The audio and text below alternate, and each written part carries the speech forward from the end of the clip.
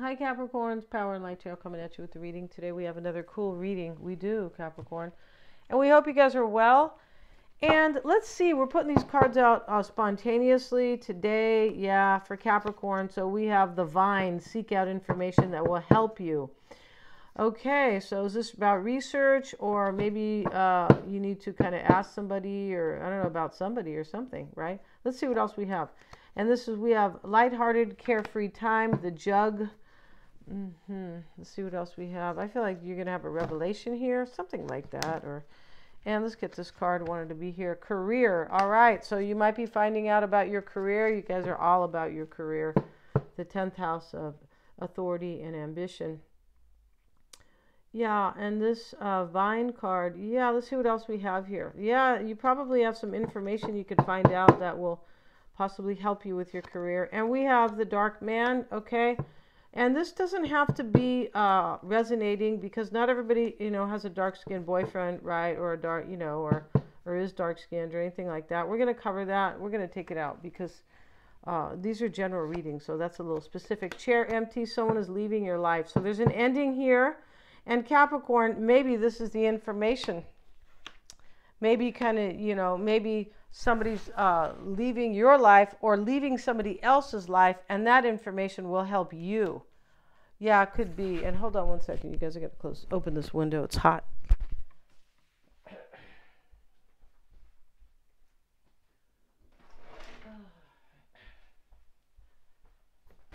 Sorry, you guys. It's kind of earthquake weather here. A little bit. I shouldn't say that, right? It's not a good one, right? Uranus too,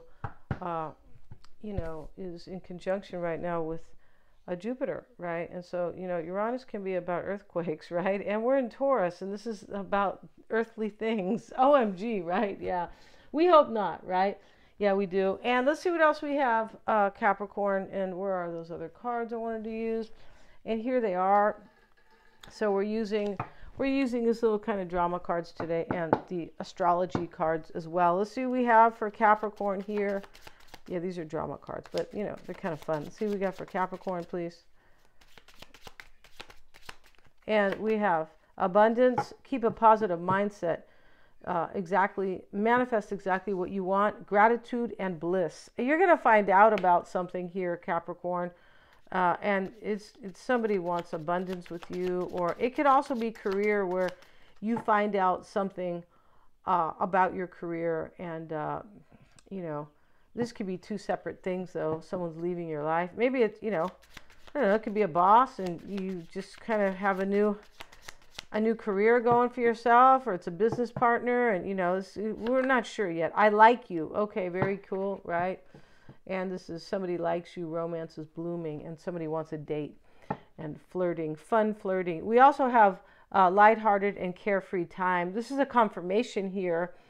And somebody wants to romance you. That's what's going on here. They may be telling you that somebody has left their life. Could be. Because you're going to manifest this gratitude and this bliss that you want. So maybe you've already wanted this, Capricorn. Maybe you know all about this.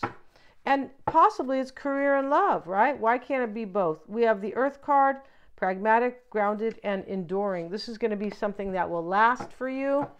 Yeah, because it's stable, it's Earth energy, right? And we also have finances, value, and possessions. The second house. This is the second house of Taurus, right? Which is about values and money. It can be about possessions, earthly possessions, right? Like houses, clothing, jewelry, things like that. And so, there's somebody's offering you something very earthly here and very abundant. Wow. So let's see what else we have, Capricorn. Let's get one more card here. And we have this card. This is midheaven, medium, Coeli. And this midheaven is the 10th house. It is. And so this is like, not everybody has, Capricorn in their 10th house, but it is kind of based on that, because this is how it is, definitely. This is how you want to be seen in the world, right? Which, coincides with the 10th house of authority and ambition and career. If you don't work, it's kind of just maybe just how you want to be seen, kind of your reputation, and that's showing up here. So this is 10th house you know, energy here, and direction. And this can be career too, but this is about you moving in that direction. It is Capricorn, and this is your card basically. So this is really interesting here. You might learn about somebody's kind of reputation here. I mean, I don't mean in a bad way. You might learn something maybe about them too, possibly. So let's see what else we have, Capricorn. And today we use these cards, and we have the Six of Wands. And this is definitely a victory, and we see that because he's handing him the wreath of glory, and all these people are watching. And remember, sixes are recognition. He's being recognized right here. The Fool is the crossing energy, the High Priestess, the Five of Cups. Wow. Nine of Pentacles, Three of Wands. So let's see what else we have here. There's change coming, Capricorn. This is the Eight of Wands. Change can be coming because of the Scorpio full moon, for sure, right? This is regeneration, transformation. For sure, I'll link that video down in the comments and for my other channel. But, you know, this could be passion kind of too. Very passionate. This is change and growth. And we see all the sprouts here. And what else do we have here? We have the Two of Swords. But the swords are out. Somebody labored over something in this reading. Over this decision. They could have, it doesn't have, it can also be like, well, I gave up. I put the swords down. I'm going with this. Because there is like there's kind of a surrender in this reading. The Five of Cups is an ending here. Yeah, there's a bit of a surrender. Someone's leaving your life.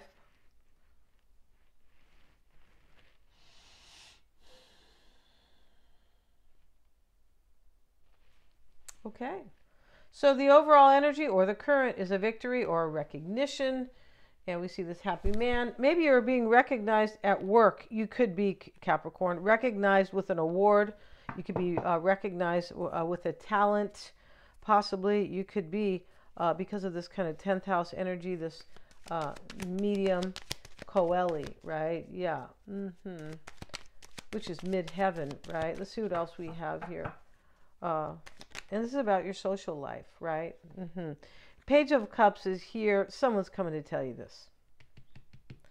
This person's coming to tell you that maybe you want to verify it. Whatever they tell you, seek out information that will help you. What that means is that somebody's bringing you information. Like, listen. Like, at least listen to it, right? Don't just go, oh, that's not true. Oh, I don't believe you. And Page of Cups is here. They're coming to tell you, they recognize you as their bliss. We have gratitude and bliss here, the abundance card. Yeah. And so the Fool is the challenge. So the challenge is they're taking a leap of faith here. They're just going to be, you know, spontaneous and courageous, right? Yeah. And, you know, when the Fool sits here, it's like, gee, I might fall on my face. Capricorn, I might be taking this leap of faith, but Capricorn may not be available, might not want me, but just for some reason that I'm unaware of here, that's not, you know, being shown, right? Let's see what else we have here. And, you know, the courage to do this could have been challenging, right? Excuse me, you guys. Especially with the Two of Swords here. Like, I put the swords down and, you know, I thought about this and it might have been hard for me to decide, but never mind. I'm surrendering. I'm putting the swords down and I'm going with this. Excuse me. Maybe there was a stalemate in the past. Like, I don't know what to do. The Fool card is here. 10 of Cups. Yeah, you're there happily ever after. And we see that with the gratitude and the bliss card. You're supposed to keep a positive mindset. I feel like you help somebody do that, Capricorn. I'm pretty sure that this person, like, yeah, I also feel like this person values you because we have this Taurus and we have both. And we have the second house showing up, which both are Taurus, but it's about values. Yeah, not just money, right?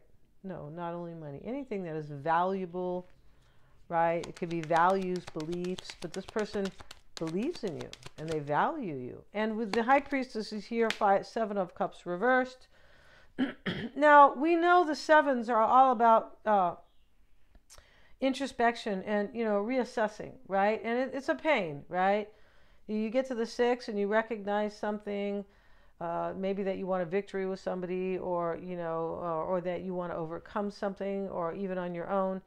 And then when you get to the seven, you're like, well, I need to make this choice if I want it to happen, if I want change, the eight, or if I want to step in my power, the eight. So this was already made. And it was a hard choice. And there were options, because here's the Two of Swords, most likely saying there were two options here. Page of Swords and the Five of Cups. Yeah, and the Five of Swords wanted to come out. One moment, you guys.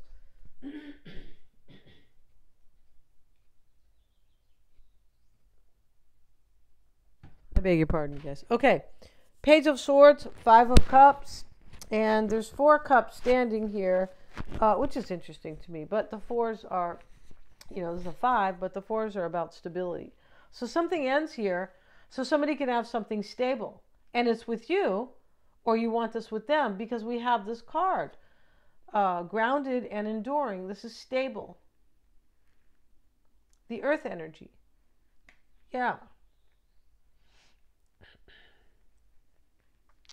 I feel like what's happening is that somebody's coming your way and they have something to tell you. Page of Cups as the overall energy. They recognize you as their big love. 10 of Cups, happily ever after. It's hard for them because they're going to take a chance on you. Now, the choice was made, and it was made intuitively, because here's the 7 of Cups reversed with the High Priestess. Or psychically, however you want. Right? And, I mean, they're a little different, but they can be the same as well. And Page of Swords, 5 of Cups here. In the past, this person wondered if they ended something. If they let something go, someone is leaving your life for gratitude, somebody likes you, romance is blooming. I feel like this person is wondering if they let some type of a cycle go. They could have grieved you in the past, though, Capricorn. That could be as well. That could be well here, but as well going on. But this person already made the choice. This was over here. Page of Swords was over here, but that's okay, right? And so we have the Page of Swords and the 5 of Cups. And this sits here. Yeah, this person is, or you are, whoever's kind of doing all this in the reading, right, is kind of wondering here. And they could be wondering if you have too much regret, too. Yeah, they could, right? Yeah. And they could be wondering, can I establish something stable? For sure they are wondering that. 3 of Wands reversed. He's letting the bird go. Yeah, he is. And he's reading something. So this is the mindset. There's a plan here. And the Ace of Swords is reversed. OMG. So the mindset here is an ending, because the bird, this 3 of Wands in the upright is about my ships coming in, and he's letting the bird go for a new beginning, right? In the reverse, it's like an ending. It's almost like he's going to tell somebody something's ending, something like that, because he's reading something. It can be definitely a plan, right? Whenever we see, right? Ace of Swords reversed is an ending.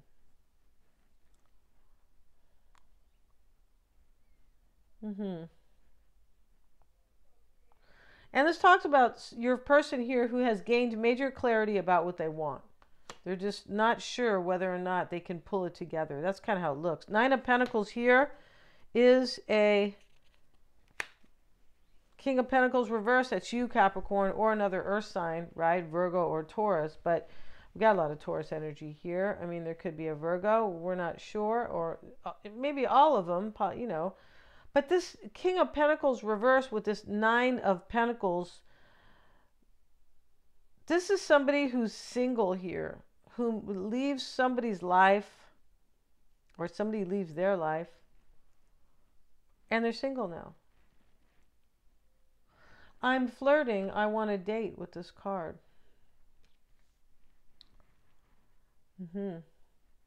Gratitude and bliss. Somebody like becomes single or self-sufficient.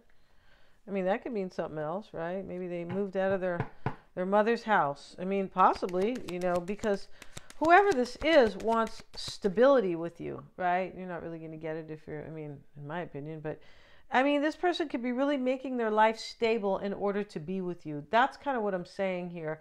And the Eight of Wands with the Two of Pentacles, this is a wondering. We already have the Page of Swords. This is a wondering if I can establish change and growth and something passionate and inspiring.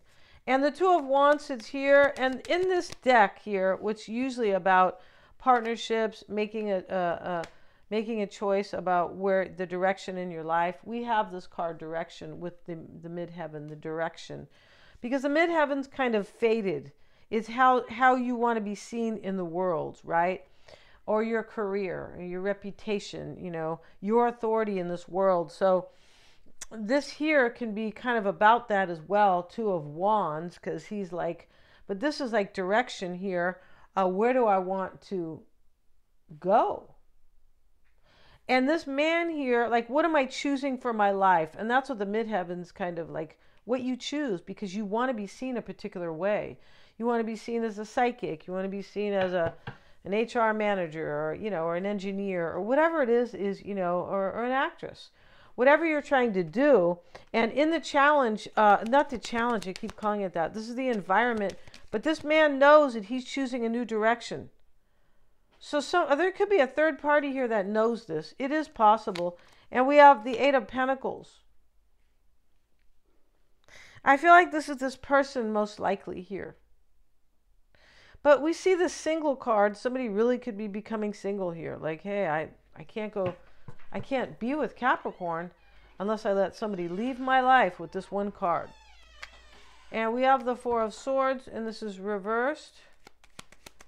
And the Four of Swords is, he's praying, he's meditating.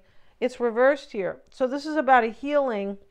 But in the reverse here, I feel like this person has already decided here, Capricorn, they want to heal this with you. That's the Four of Swords is reversed next to the Two of Swords. I surrender. I want this healing. And this can also talk about, I don't have any other choice but to let something end, because he's dreaming about a new beginning, but it's reversed. Here are the butterflies flowing into the church. And remember, this is, I need something stable, because all the fours are about something foundational or stable. It's based on the fourth house of Cancer, right? The fourth house of family and foundation and emotions. Let's get one more card. Let's get a card on that Four of Swords. And now we have, here, we have the Six of Cups. And this could definitely be somebody from the past, Capricorn. It really could be. Whoever this is, you're really special, because we have gratitude and bliss, right? Yeah, gratitude brings you so much in this world. It does, right? For sure it does. And this is also a recognition that you're so special. It's a 6. We have the Four of Swords reversed. This is meditation and like meditating and evaluating here, although it's a 4 because they're swords. It's next to the Two of Swords. This person thought about this, prayed about it, meditated on it. Yeah, they did. And the Two of Swords in the outcome shows the King of Swords. Yeah. So the Two of Swords, she gave up the swords, and here's the King. Okay. This is like, I surrender. I'm making this decision, and I'm going with it. And we know this to be true because here is the Fool reversed in the challenge. Like, well, I already made this choice, and now, I'm taking this leap of faith, and gee, I'm not sure if it's going to happen, right? And that's how any leap of faith is. There's no, life has mysteries. That's right. That's why we have, we have Pisces and Scorpio as the high priestess, because they are supposed to understand mysteries. They are. Right? The 12th house is about secrets and psychic energy, as is the 8th house. Yeah. So really awesome, Capricorn. It's beautiful. It is, I feel like this is exciting if you are waiting for somebody, or if you miss them and you haven't seen them in a long time, somebody could show up here for you. Yeah, they could. And they're coming with news, the Page of Cups. All right. So we're going to end this reading. Thank you so much, you guys, for joining me here. I am pinning the Scorpio full moon, which, happened yesterday. Trust me, we're still in the energy. And I'm pinning it at the top of the comments. Thank you so much, you guys. It is about transformation in all our lives. And the 12 signs and the horoscope is there in the reading. And thank you so much, you guys, for joining me. Please remember to like, share, and subscribe. And please support me on my other channel, you guys. Yeah, and go check out the readings. I feel like they are more kind of, they're less technical, right? If you saw the Jupiter-Uranus conjunction video, then you'll know that, right? And I feel like they're fun, right? I don't know, I'm Sagittarius, right? So fun is important, right? Yeah, it is. Thanks so much, you guys.